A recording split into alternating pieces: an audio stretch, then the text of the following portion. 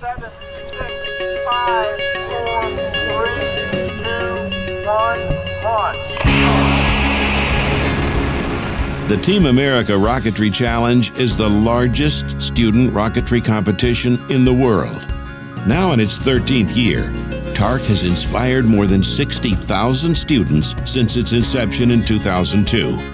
What started as a one-time celebration of the centennial of flight has evolved into a tried-and-true STEM education program that has inspired countless young people to further pursue their studies and even careers in science, technology, engineering, and math-related fields.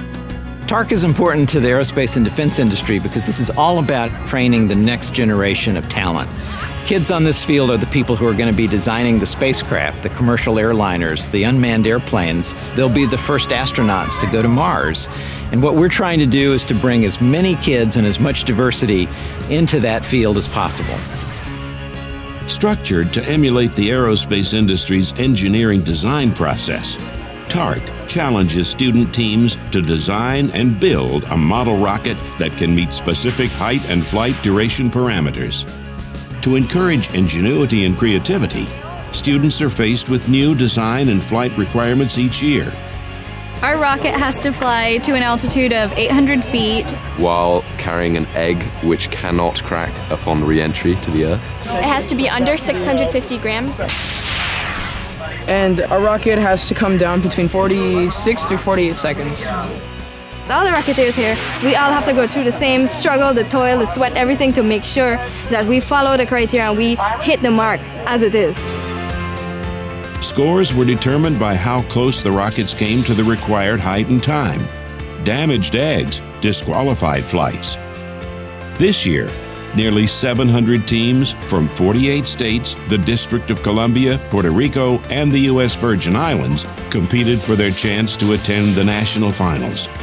After months of rocketry design, test flights, and qualification launches, the top 100 teams traveled to Virginia to face off against one another to claim the gold. Generating more than 200 original news stories in 2015, TARC continues to build upon its outreach efforts by having students engage with local news stations about the value of the competition and other STEM-related programs. A huge accomplishment for TARC this year was our very own Team Caribbean Splash from the U.S. Virgin Islands being invited to the White House Science Fair to exhibit their rockets for President Obama. This local outreach was again strengthened as AIA hosted the 4th annual Rockets on the Hill event. This event gave teams the opportunity to engage with leaders from the aerospace industry and their members of Congress to highlight the need for increased STEM education awareness and funding. The 2015 champions show that where there's a will, there's a way. The RCS Engineers TARC team from Russellville, Alabama, achieved an impressive combined score of 16.16, less than half of the second-place team's total score. Thanks to the generosity of this year's sponsors, especially Raytheon, Lockheed Martin, and Thales USA, the teams were competing for more than $100,000 in prizes and scholarships. In addition to their winnings, the RCS Engineers will travel to Paris this June, courtesy of Raytheon Company, to represent the United States in an international fly-off at the Paris Air Show against teams from the UK and France.